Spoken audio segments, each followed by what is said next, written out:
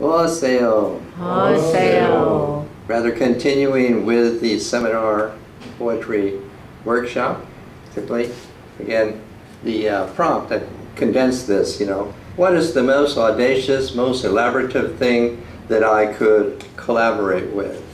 In the second piece that I have here, particularly inspired by the theme water, actually it came from one of the prompt poems, a line that is, the safest place is water. And I also segued this with another one of the prompt poems which referred to the Yaqui Easter ceremony as we know it in Guadalupe. And so I combined these together in this piece.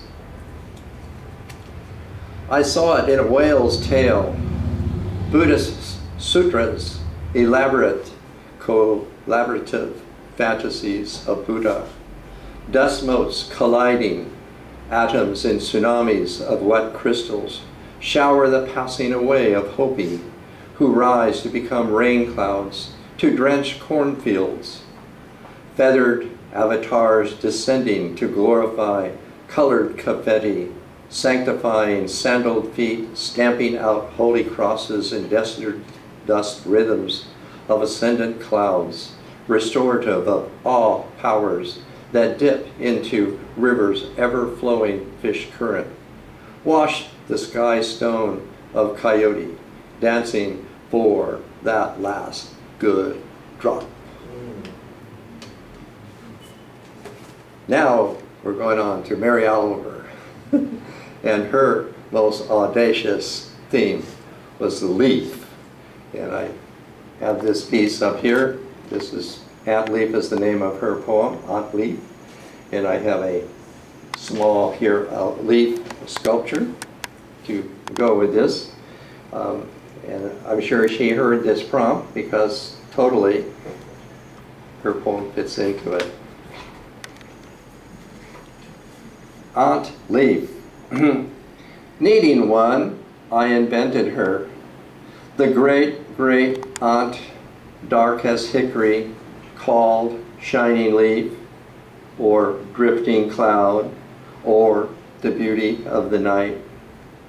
Dear aunt, I'd call into the leaves, and she'd rise up like an old log in a pool, and whisper in a language only the two of us knew, the word that meant follow. And we'd travel, cheerful as birds, out of the dusty town and into the trees, where she would change us both into something quicker. 2 foxes with black feet, 2 snakes green as ribbons, 2 shimmering fish. All day we'd travel.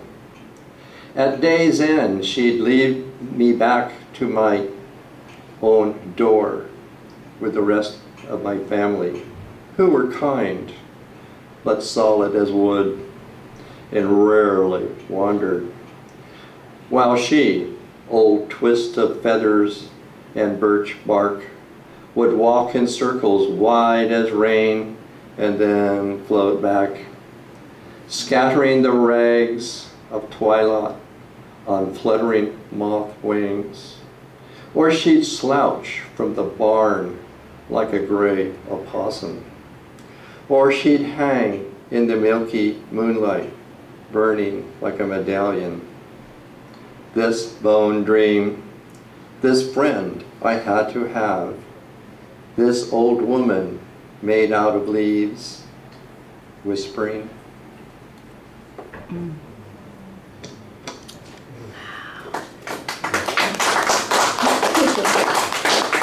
And I was inspired by that for my shield expression here. Thank you.